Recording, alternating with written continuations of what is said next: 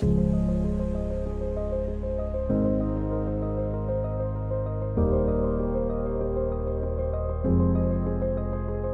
sequencing has recently gone through a revolution, and so at this point we can sequence a human being in basically no time, but now the main challenge is that we need ways to understand and interpret these variants.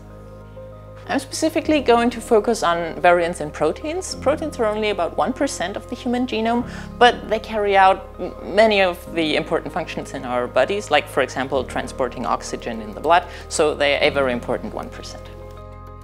The goal of my work is to understand both which variants will have an effect on health and disease, and then also how on the molecular level they have this effect. Because if we understand the underlying mechanism, that will allow us to develop therapies.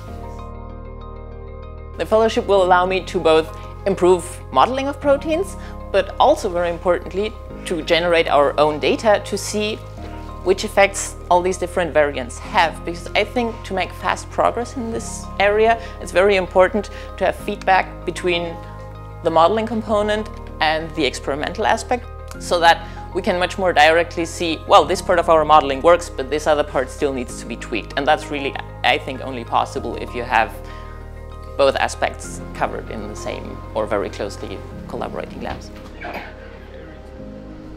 My background and training is in computer science and bioinformatics, and I spent quite a lot of time in my PhD and first postdoc developing methods to model proteins.